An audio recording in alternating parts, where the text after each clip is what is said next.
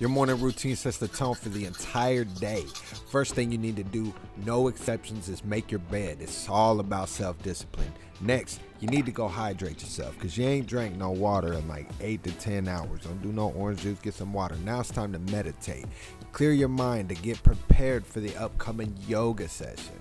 Followed immediately by the Wim Hof breathing technique. Then you got to hit them weights. Don't wait till you feel like it. You'll never feel like it. Now you have to make sure we do all this in a fasted state. No food for at least 18 hours. Now we hit the sauna. Hopefully there's no middle-aged man with his balls out. Next, it's the ice shower. We suffer now so we don't have to later. Skincare is what we need to do so we don't look like turkey waddles by the age of 38. And every day we go over a list of affirmations to hypnotize ourselves for success. I am pretty. I am okay.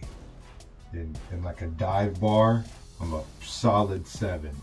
Reading every day is essential. Your mind is a muscle. If you don't use it, you will lose it. Don't forget to take time to write in your journal every day. Diary. I honestly don't think Andrew Tate is all that bad. Your family will try to distract you, but it's your job to stay focused. I'm so hungry. Now, it's time for your second workout of the day because your strength is your self-discipline. Now, after all that, we get to meditate one more time. Whew. Finally done with my morning routine. Oh, time for bed.